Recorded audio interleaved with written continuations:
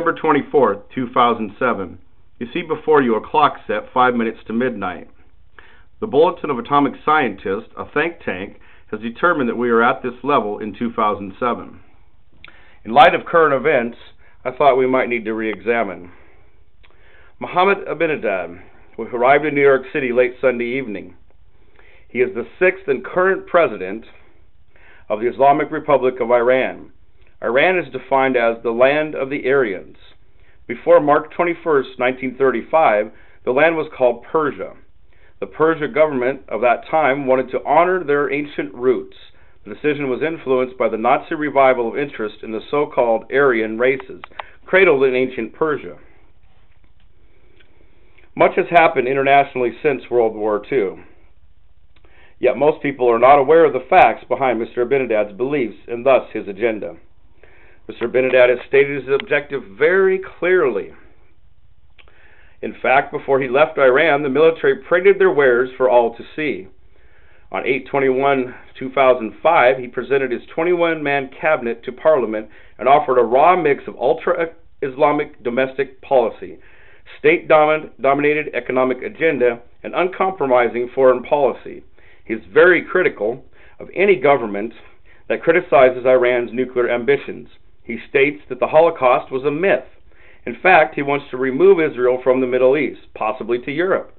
The absolute goal is to create a world without the Western infidel, or Great Satan, United States and British entities, and the Little Satan, Israel. Like the U.S. military, they name their war plans. He is in the process of creating a 40,000-man strategic unit throughout the world. He calls his mission Judgment Day. These men are your doctors, work at dams, at nuclear plants, concession workers at baseball games, etc. Once a plan is put forward, you can only imagine. Why do this at this time? He is speaking at the UN on Tuesday, 9/25/07. He spoke at last year's Assembly too, outlining his plan. Today he speaks at Columbia University. Outrage has come from all corners. Hillary Clinton, Henry Kissinger, and John McCain have all expressed their disapproval. Protests are planned.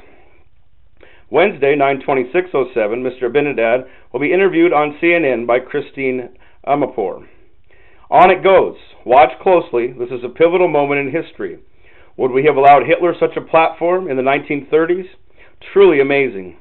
The most important fact is that God is in control. Whether you call him Allah, Yahweh, Jehovah, or just plain God, now is the time. We must pray and seek his face. This time is well documented by the ancient prophets' writings. Daniel, Ezekiel, the writings of Paul and Peter, John's book of Revelations, Jesus himself in Matthew 24, Mark 13, etc. To see the nations and plot, go to Ezekiel 38 and 39.